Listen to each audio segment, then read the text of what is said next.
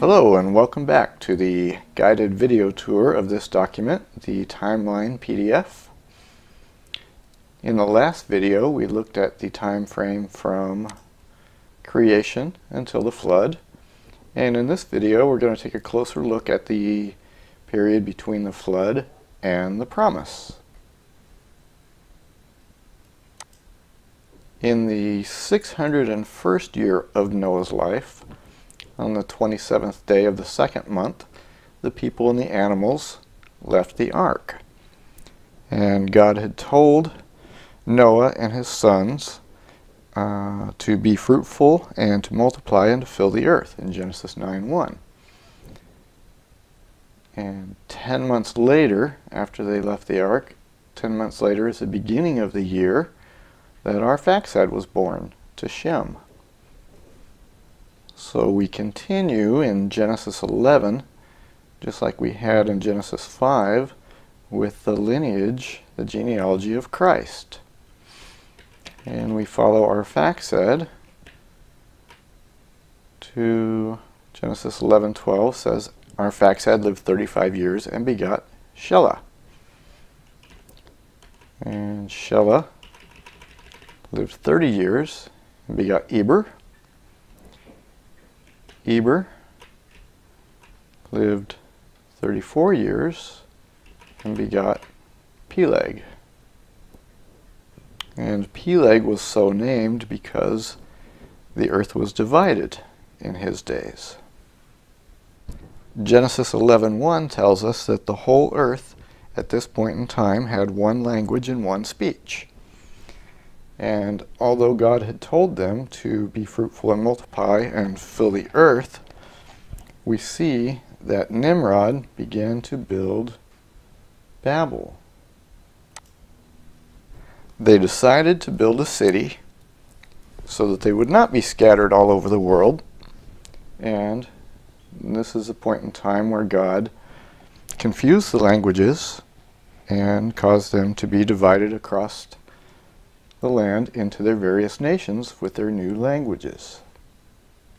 So, from the three sons of Noah, Shem, Ham, and Japheth, the whole earth was populated. We're also told that from Babel, Nimrod went and built Erech, Akkad, and Nineveh. The earliest archaeological evidence that we have of languages and civilizations is from this time period and in this region.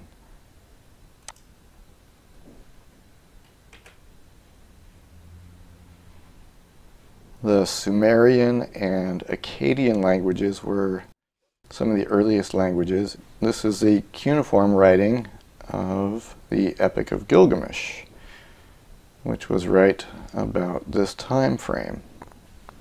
Also, some of the earliest cities that we have archaeological records of are in this area as well and date back to this time.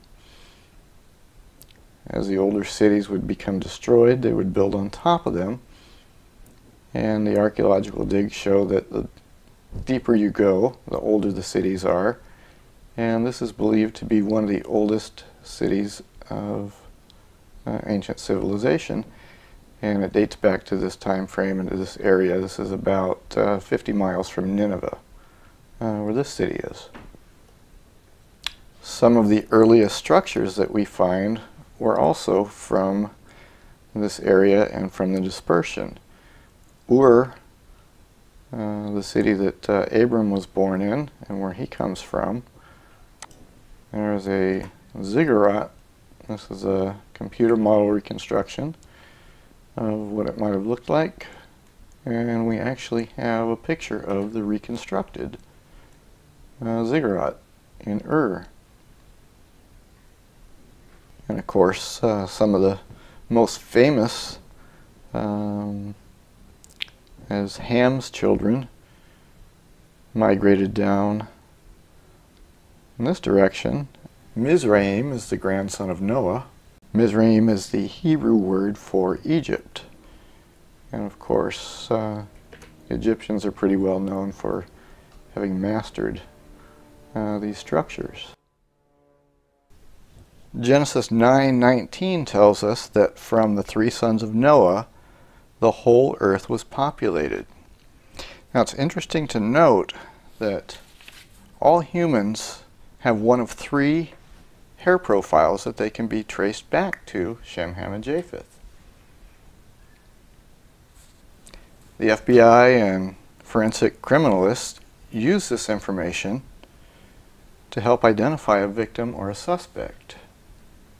The hair type can tell them if the person is from Caucasian, Asian, or African descent. And we can see from the geographical distribution of these hair types that it matches up with what we find in Genesis 10 and how the people were dispersed across into their various nations.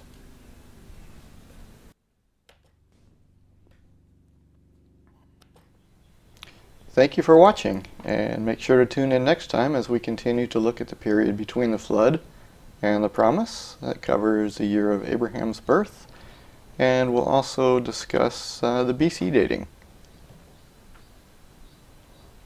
Make sure to subscribe to this channel so you don't miss any upcoming videos, and it'll make it easier to find your way back here in the future. Thanks for watching.